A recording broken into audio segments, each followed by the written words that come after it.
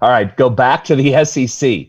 Oh. Texas A&M at Missouri, or as some say, Missouri, as some say. A&M down to 8.5 here. This is okay. Yeah. This is, again, we're going to handicap motivation. Man, A&M off in a textbook. Open the dictionary. Do they still use dictionaries?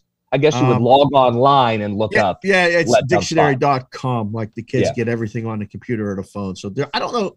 Do you still have a dictionary somewhere? I think I have a dictionary. You don't? No, you don't. No, you've moved a couple times. You don't have a dictionary. You're right. She threw everything away. You're right. Yeah, I don't. It's out. You don't need to travel with the dictionary. Letdown spot. It's in the dictionary right here. Yes, I mean, a massive win. Yes. But here's the flip side. Missouri is 0 for its last 9 against the spread. Oh, boy. They're not good, and they're 0 for 9. And you know how I know that stat right off the top of my head, Dave? Full transparency on the 8 in the Box program. How many times were you on them? Well, just once, but it was painful.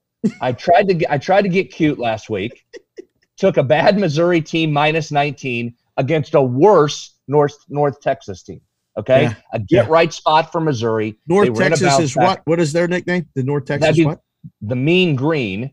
The Mean Green. Alma mater and the former coach there, Hayden Fry, the legendary Iowa Hawkeye coach, was a North Texas alum. Little known fact right there. Fact. There you go. That's why you were laying points against the Mean Green? Yeah, 19. Went ahead, just laid 19 with Missouri. Wow. Now, here's the thing. They led the whole game. They the whole game. I was cashing that thing the whole game. Counting my money. Here we go. Way to go, Missouri. I was smarter than everybody in the room. I figured it out. Here we go. Yep. 3 minutes to go. Mean Green. Punch it in. 0 for 9 on Missouri. Lose by how much? What was the final? What'd they lose by? Less than 19. Less than 19. That's all I care about. Those ones hurt, don't they? Those hurt. Well, it hurt because I didn't like the bet in the first place. I didn't like myself for taking Missouri -19. I already had some self-loathing going, and then I lost it. That's the double whammy, isn't it? I didn't like the bet. I still took the bet, and it lost. And it was winning the whole time. That's the best part. For 57.5 minutes, we're winning this thing. We got an early lead. We're just cruising along. You're checking the score like up. You want to see the ball on the Missouri name when you check the score on the app. You're like, all right, they still got the ball. We're good. Just don't turn it over. No pick six. No scoop and score. And then you check the score at the end. You're like, did that? What? No, there's no time left. That's it. Yeah, 16. All right. Well, so you're not bad. So is this personal? I don't know. Now we're back, and I'm saying, do we take Missouri here? What are we doing? What am I doing? Talk me out of this. Can you trust a team that's 0-9 against the cover? But this really is a classic letdown spot. A&M's quarterback, Zach Calzada, was outstanding against Alabama. His best game. His best game of his life. Like that was just wow. Because we've been punching that Alabama first half ticket for a year. I mean, basically a year. I think they covered how many in a row going back to last season, every game this season where they had a first half. Cash, punched in the mouth by Texas A&M. And now, in full transparency, Texas A&M was a go against before that game. Like they were laying points in games they shouldn't have been. They lost games that they were favored to win handily. They lost outright, to Arkansas. Just didn't play well. Barely beat Colorado on the road. Texas A&M at home versus Texas A&M on the road. How big of a difference drop-off, just in general, forget coming off the biggest game in program history since Johnny Manziel, but how big of a difference is that for you going to Missouri, which isn't really a big home field advantage? It's not, but at A&M, such a massive home field advantage. When that's a big game and they're clicking at A&M, that's a tough place to play, obviously. All right, let me give you one, because I think the bulk of this handicap, if you like Missouri, is simply on the spot. You're playing this on numbers and on spot rather than a lot of X and O analytics, but I'll give you one. Calzada was excellent against pressure last week. 7 of 11 for 123 and 2 touchdowns under pressure. Okay, so he handled it well. Okay. Can he handle it 2 weeks in a row? Because Missouri's pass rush is top 30 via PFF in terms of grade.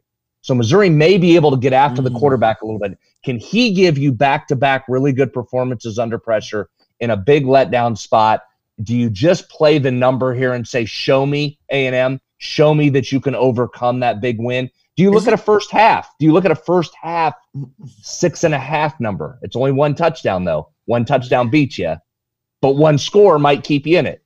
Any interest in any of that? Or are you staying away because you don't know? Isn't Missouri the show me state? It is. It is. And you always say show me here on the show. That's on my thing. Box, and I love it. And even on Game Within the Game that we do on Mondays, you do that as well. Wow. Automatic, this is a home dog play, right? I mean, like, just for me historically, this is automatic. They're 0-6 against the spread. Like you said, they haven't covered yet this year. They've been laying points. And 0-9. I remember 0-9. Don't short them. Go back last year. Last year, another 3. Right. And I'm going to come on right now and say take the dog. I'm not going to do it. It's a favorite or nothing for me. Like, it's favorite or pass. Who are you? I laying points on the road is a complete wrong thing to do. It's square. It's this. It's that. How can you do it? The line should be 10. And it was 10 at Circa when it opened, the first number, and bad guys took it. They got it to 9. That scares me too. Maybe, if I have to play it, I still want to take Texas A&M. I still do. I'm trying to talk myself into the dog, Mihal. You coming back for a little more, Missouri? You are, aren't you? How do you not? How do you not? How you gonna feel? Me. I mean, we always talk about this. How do you feel after the game if you're holding the Missouri ticket and they don't cover, or you're holding the Texas A&M ticket and they don't cover? Which one is going to give you that? What am I doing with this? Seriously, I do a gambling show. I do gambling content. What am I doing? I think I feel better, believe it or not, if I take Missouri and they don't cover. Okay. Because you know why? Because if I've built this up and I'm looking at a spot and I always say you've got to show me, and I don't take the show me spot of the week at the show me state. Yep. With a team off the biggest win of the college football season, what am I doing? I've got to take Missouri. I'd rather have the 10, but I got to take Missouri. And then when they inevitably don't cover, I just go, well, of course they didn't. That's my fault for taking Missouri. And I know I inevitably know that's going to happen and I'm going to lose. So there we go. Well, I don't think you're going to get 10 again. I think I think the market's kind of spoken. So I think if you want 10, you're going to have to buy to that point. So, all right. Thank you for watching this video. If you liked it, click on another video right here on the screen. And if you really liked it, consider subscribing below. Thanks for watching. We'll see you again soon.